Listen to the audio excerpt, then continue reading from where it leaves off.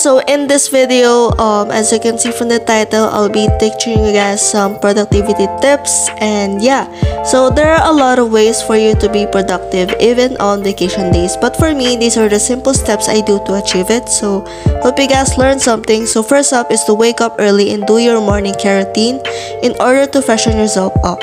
Usually when I was back home, I always wake up at 6 a.m. to open our store and take care of my dog.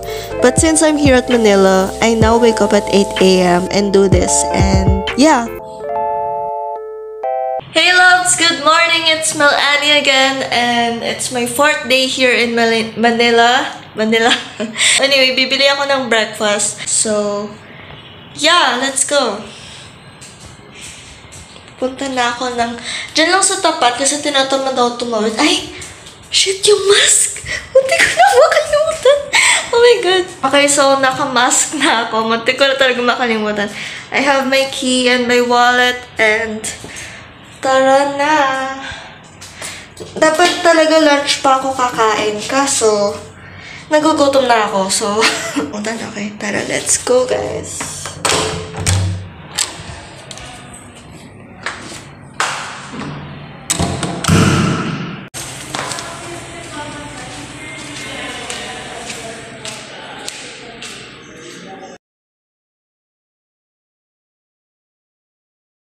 Hey guys, so nakabalik na ako ng unit. Diyan lang ako sa karinderya bumili ng breakfast kasi doon mura.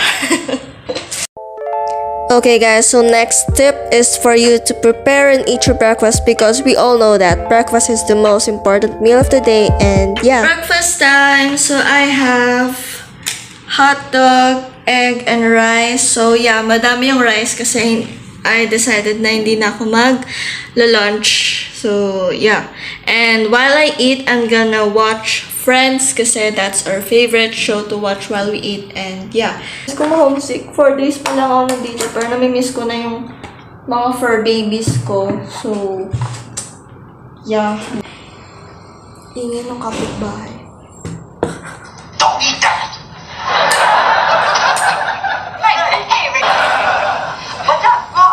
Since the night that he told me how he, I don't know, I think he's a... So, kakatapos ko lang mag-breakfast and papahinga lang ako saglit. Tapos, I'll do my workout. Okay, so moving on to tip number 3, which is to fix your schedule, arrange your time, and list down everything that you have to do for the day. And you know me guys, I always say na I always do this because it really helps me out a lot with school requirements, vlog schedule, and everything that I have to do. So yeah. Hey guys, so I'm back home. Nagmadali ako lumabas at pumasok ng unit kanina kasi syunga nakalimutan magdala ng payong. So, maambon lang. Hindi naman siya like super lala. So, bumili ako ng dinner. Enlistment namin mamaya. And I have to get ready for that. Anyway, I have here chicken and egg. So, yeah. Tapos, bumili din ako ng milk tea. O, yan. Hindi na siya nagsawa sa milk tea. So, yeah. For dessert, sabi ko magda-diet na ako, pero syempre sabi ko lang yun. So, ito siya. Ayan. So, makain lang ako. Inintay ko yung mga kaibigan ko para mag-video call kami mamaya. Ayan. Tagal mag-start. Kain muna ako, tapos babalikan ko kayo mamaya. And bye-bye! So, guys, time na para mag-enlist. And long time na to. Yeah. I love you. So, kasama ko yung friends ko na sa Discord sila ngayon. Wait, I'm gonna turn on the camera. Hi kayo. Mikhail, Nix, Mau. Hi kayo. Hello. Sama ko sa vlog. Hi. Hey, Nick. Hey, good morning. So, this is the next day of my life in Manila. And yeah, so today we're gonna talk about the the tip number 4, which is about general cleaning and organizing of your personal space. I don't know how you call it. So anyway, yeah, I'm here right now to show you guys about it. So I don't really know if I can explain this properly, but I still hope you guys can still get the point of what I'm gonna say in this part. So anyway, for me personally, I like things always organized. I always mention it, and I like seeing my things always on its proper place because yeah, and I like my study area or personal space always clean and neat because it kind of somehow gives me like an energy to be productive for the day. So yeah, here I am right now trying to fix all the mess around the place because I don't really like being sloppy or everything about that. So yeah, having this personality wherein you try to be clean and organized with not just with yourself but also with your surroundings tells a lot about you as a person. So yeah, I guess you should really try to be that kind of person. I don't know.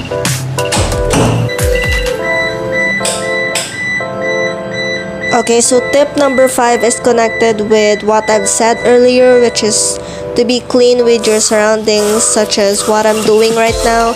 I disinfected myself using Lysol or Solback because I went outside, and yeah.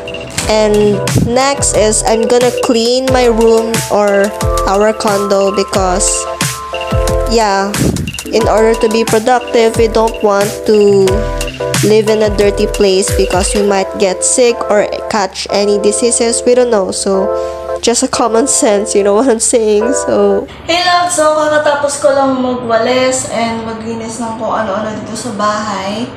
And ngayon, aayusin ko yung laundry namin kasi papalaundry na kami bukas. And I have to organize it kasi hindi naman lahat pwede nating ipalaundry. So yeah.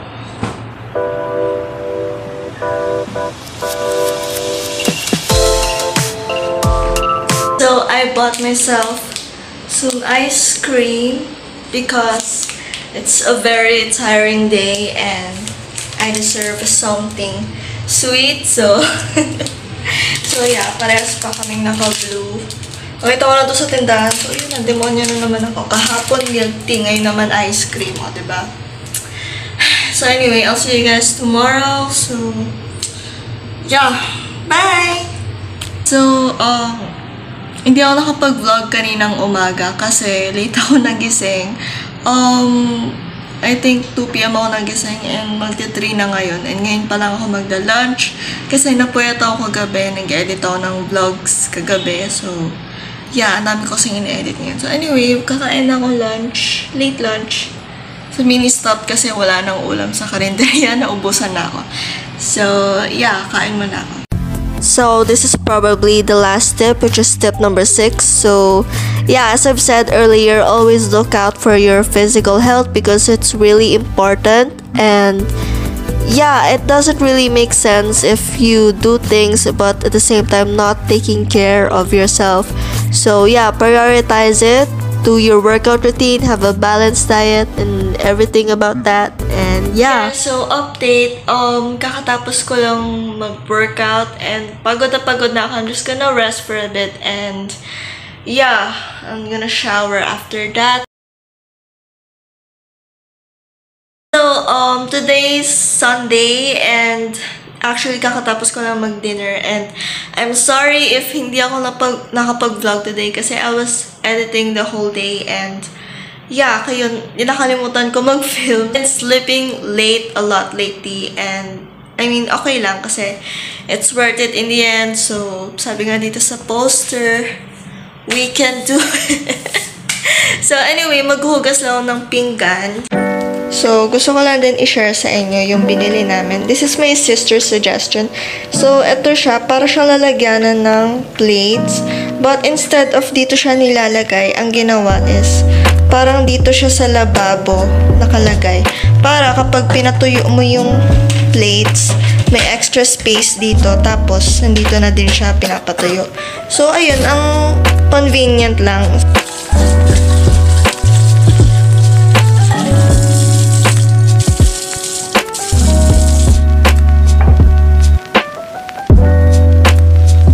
This is what I mean when I said super convenient niya. Like, ganyan yun.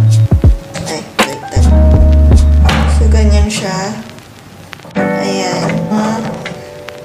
Utensils. Nakalagay siyang ganyan. So, yun. Napapatuyo siya at the same time na-save ng space dito. Hey love, so I'm at bed right now and I'm about to sleep and I just wanna say na thank you if umabot ka dito sa part na to. I mean, tinapos mo yung video. Sana may natutunan kayo about productivity and making your time very flexible. So what I'm trying to say here is that